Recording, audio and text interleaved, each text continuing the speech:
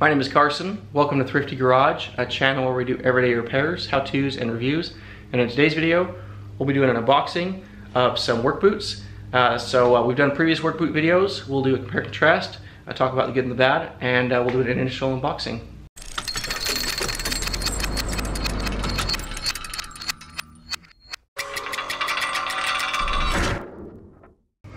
Let's open up this box and see what we got inside.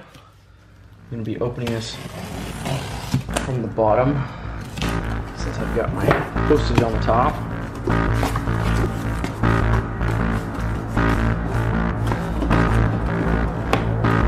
Kujo Yardwear. So this box fills the full size of the box. This one's a little bit smaller.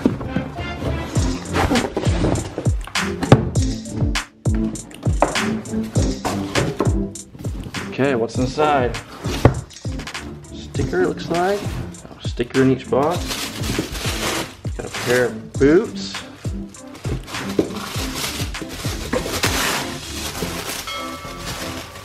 A pair of shoes.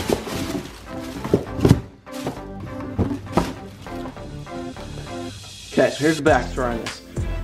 I've been watching the landscape industry for a long time now with these Kujo Yard shoes. Everyone says they're awesome, waterproof, all that. But I'm a work boot kind of guy. I actually prefer hiking boots because of their lightness, their flexibility, and everything that goes with that. So I've been wanting to get these, but haven't been able to pull the trigger on them. And then they came out with this new work boot. If you haven't listened to a podcast, Fullerton Unfiltered, same guy that does Brian's Lawn Maintenance, did a podcast interview with the owner of this company, talking about their story and their shoe production. Great American story on going from nothing to something, and I think it's really cool what they're bringing to the industry. I'm excited to try these out. Obviously, I've never worn these. I ordered these on the website, and they shipped out pretty quick. So this is a brand new boot from them.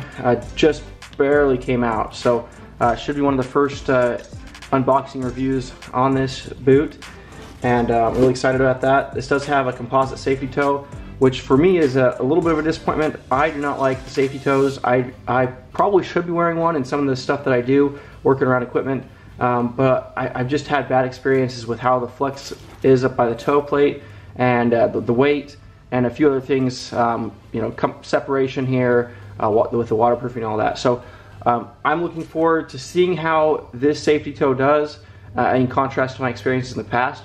It might push me back into wearing a safety toe, which like I said, is probably smarter for what I do, working around mini excavators, skid steers, and different types of heavy equipment like that.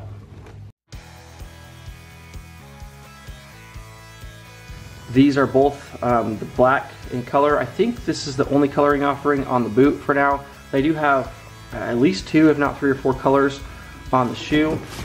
And I chose to go with the black and green.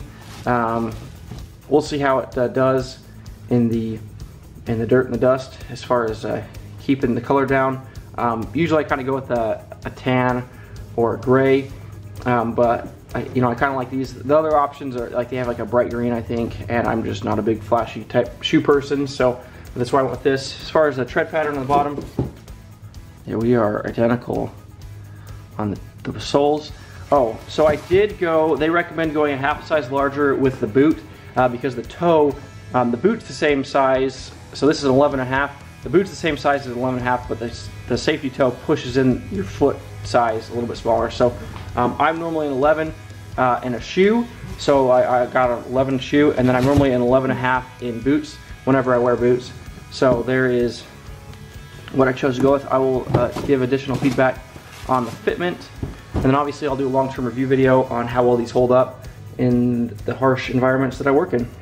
So another thing that I choose when I pick out shoes, well specifically boots for work, is I always like having boots that have these hooks on here. And I tend to use just the lower one. These are a little bit higher top than what I normally go with. I probably go with a mid-rise. And I love having the hooks because I tie my shoes, I double knot my shoelaces, and then I just unhook this loop and then rehook it on. So they're quick on and off shoes for me. By using that, and that's just the habits that I have formed over the years.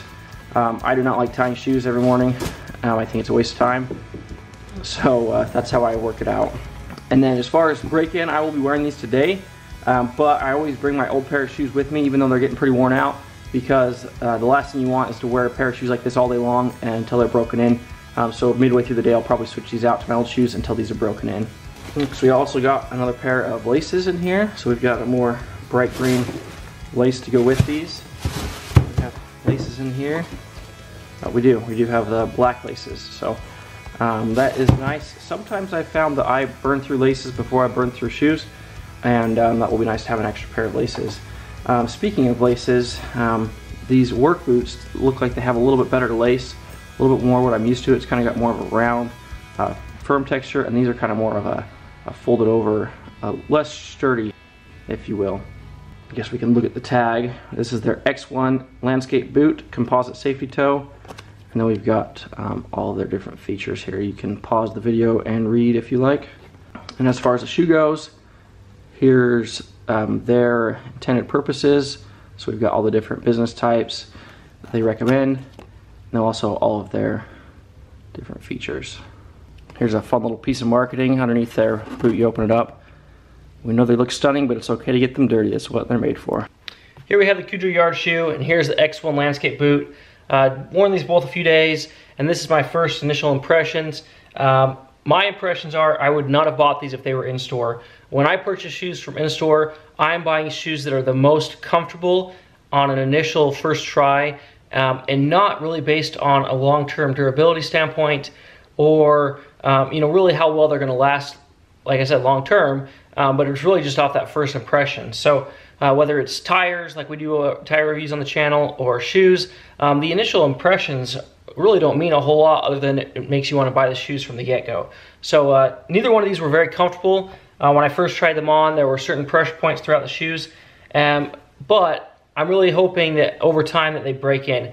I think with the world the way it's going, we're going to have more online shopping, and this is one of the disadvantages, is you don't really get a chance to try them on and figure out what you like in store. You're going to have to buy something and go off on faith effort, go off on honest reviews like we have here on YouTube, and hopefully that helps you out. So obviously this is my initial impressions. We will do a future follow-up video on how well they broke in, actually, you know, maybe 6 months, a year down the road, and we'll see how they do. Already after wearing them for a few days, they're getting more comfortable, my feet are getting more used to them, they're more broken in, and really they're gonna have to form to my feet in order to fit.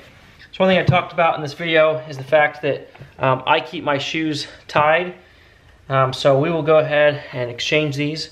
So you can see here on these, the Yard shoe, you have to unlace them obviously. But here on the boot, we've just got, I just pull these up tight,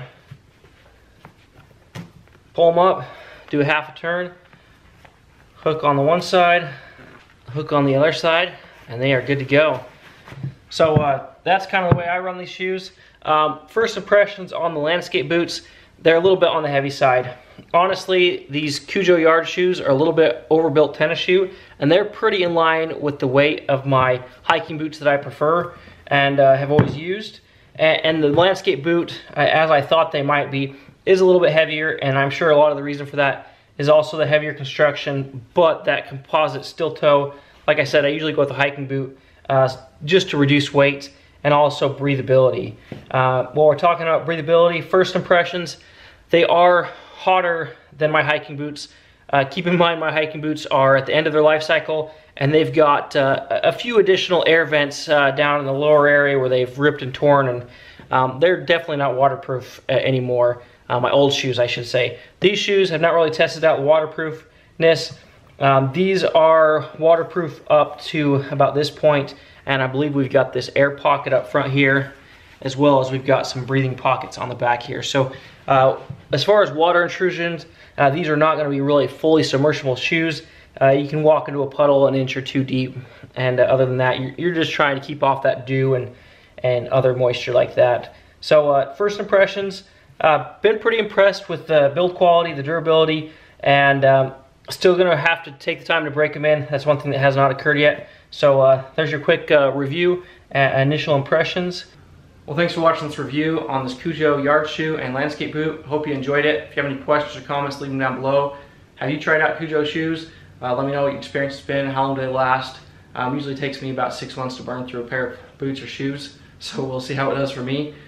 Leave any questions or comments down below, and obviously subscribe so you can see the follow-up video on these shoes and see how long they last. Thanks for watching Thrifty Garage, and we'll see you on the next one. Blah blah blah blah blah blah blah.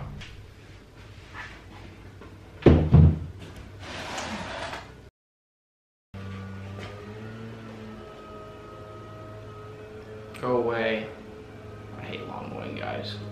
I've never done that in my life.